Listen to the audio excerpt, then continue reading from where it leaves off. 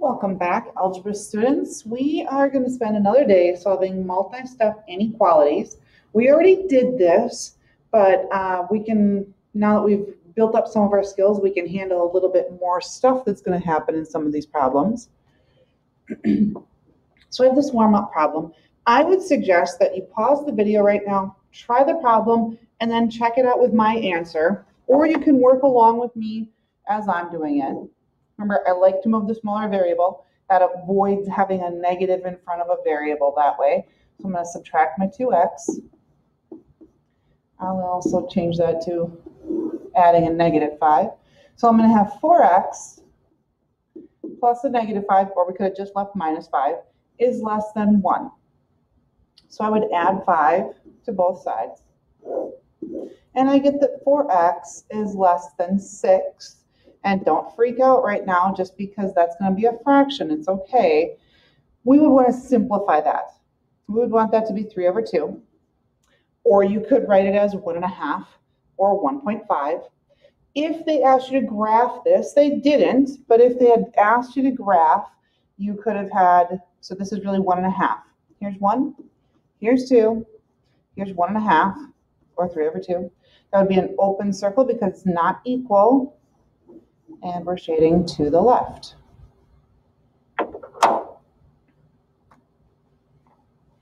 So instead of doing extra practice problems today, we're just going to do some problems right from your actual practice problems, your worksheet that we would do today.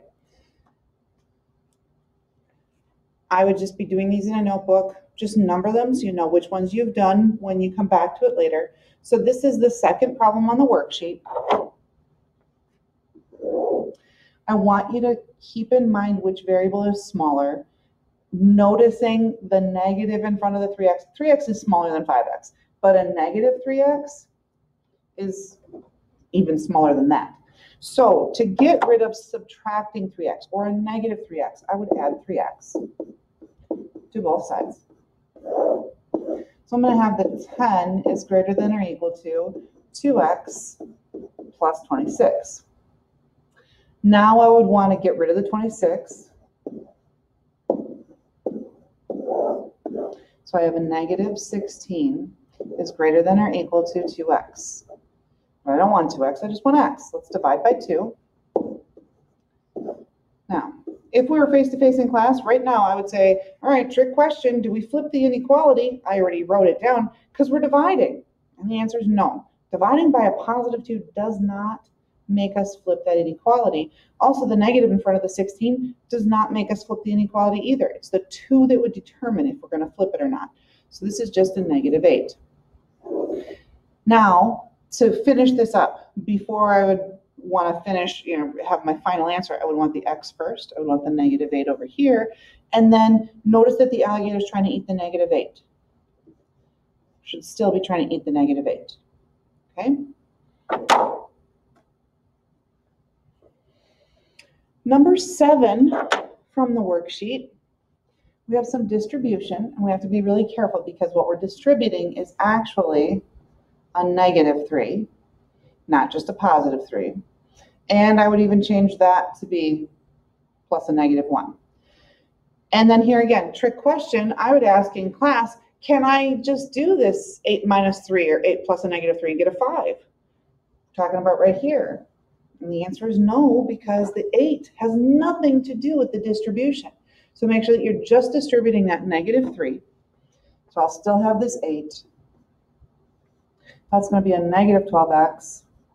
And then negative 3 times a negative 1 is positive 3. This time I only have x's on just this one side. I can clean this up and make this a little easier. I like to put my variable first. I would have 8 plus 3 is 11. And then to get rid of adding 11, I would subtract 11 or add a negative 11.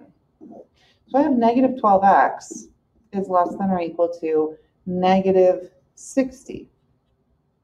When I divide by this negative 12, that's the thing that's going to flip my sign.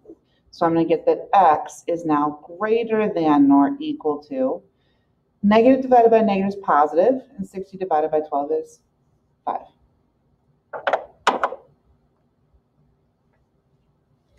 Here's number 10 from the worksheet. And again, I really worry about the distribution that's just a subtraction right here. Keep in mind what that really is. I know that I can put a 1 in front of that parenthesis, and then I would do a keep, change, change. So that's really a -1 that's going to distribute. I would change that subtraction, and I would sneak a 1 in front of that t. So I have 14 plus -1 times 9t is going to be a -9t. -1 times a -2 is +2. -1t plus 30. So we're back to variables on both sides of the inequality. But let's clean up the left-hand side. So I've got -9t. When I add those two together, I get plus 16.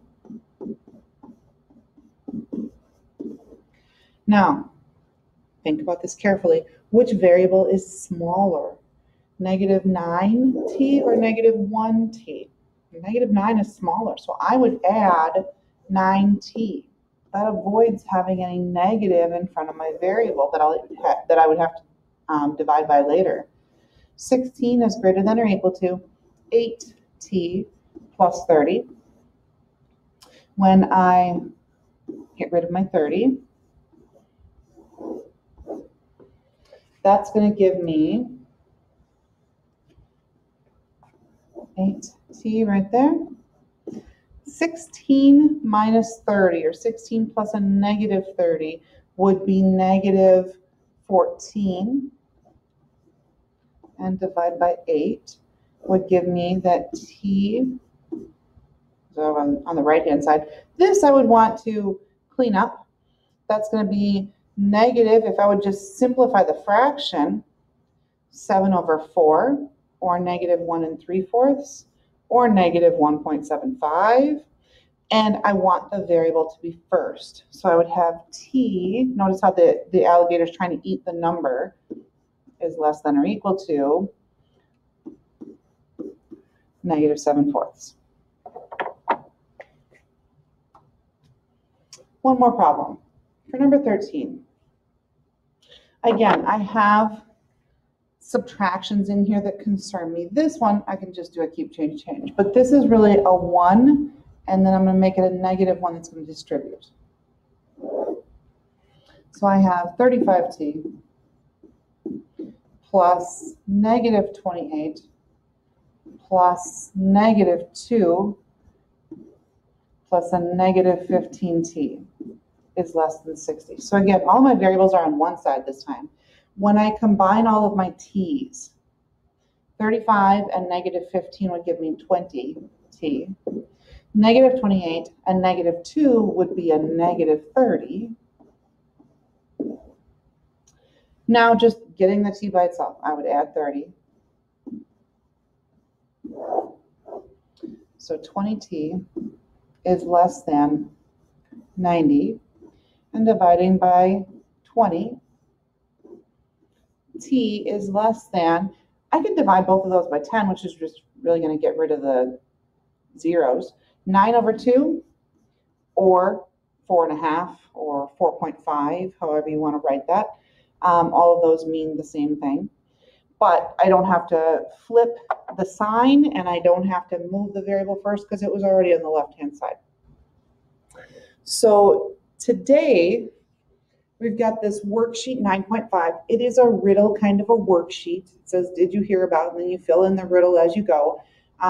Again, checking your work and showing your work very carefully is way more important than getting the answer to the riddle. Please don't bother with just Googling the answer to the riddle. Do the work. Ask if you have any questions. There's an answer key already attached in Schoology. And when you're all done, take the formative quiz in Schoology. Let me know if you have any questions.